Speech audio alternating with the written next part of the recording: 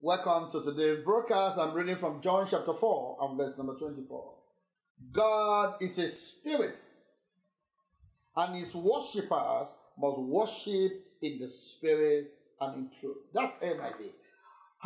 We've been talking about what it means to worship God, worship him because of his wonders, because he's the only God, because he's the holy God, and because he's immortal God, and because he's a powerful God, because of the salvation we enjoy.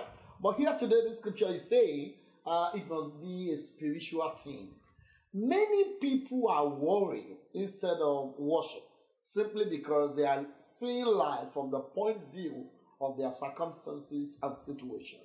You won't be able to be a true worshiper if you look around you to worship God. You know, there are some songs we sing in church that tells you that people don't understand what is worship.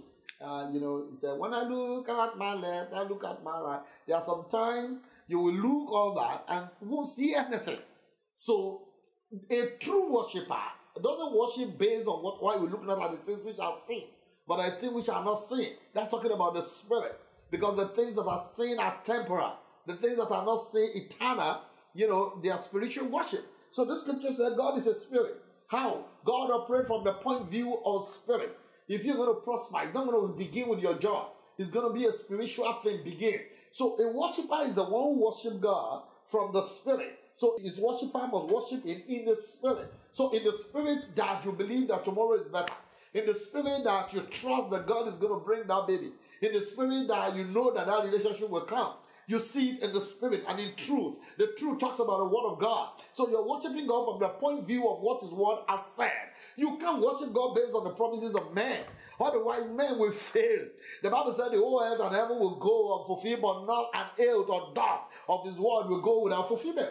So a true worshiper is a man whose focus is about the spirit. He said, what did I speak to you? Their spirit and their life. So you're worshiping God based on his word. His word already said you will not die young. His word already said that you and the children that the Lord has given to you, you are for signs and wonders. His word has said that it will take away sicknesses from the midst of you. So when you are in a storm, you take your eyes off what you can see into the realm of the spirit and the word and begin to worship God from the point of view of what the spirit sees through the word of God and his word. Scripturality is supernaturality.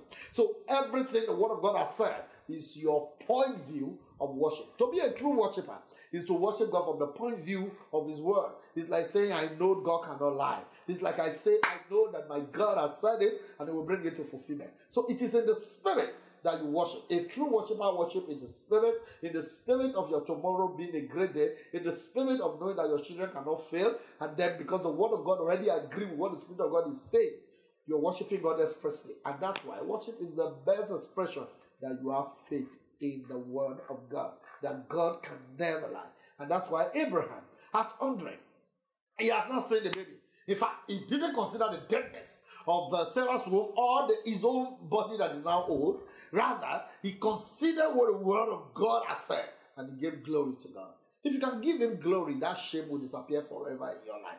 But it has to be in the spirit and in the truth. True worshiper worship in the spirit and in the truth. I'd like you to write that under the video. I like to believe that you'll be enjoying our Thanksgiving weekend, but tomorrow is the great one. That's the Thanksgiving real. On Sunday, you don't want to be absent from Thanksgiving. I'd like to invite you. If you're in Port Harcourt, our church is there. If you're in Warri, our church is there. If you live in Udu, our church is there. And if you're in Abuja, our church is there. I'm going to be in 4 places at the same time.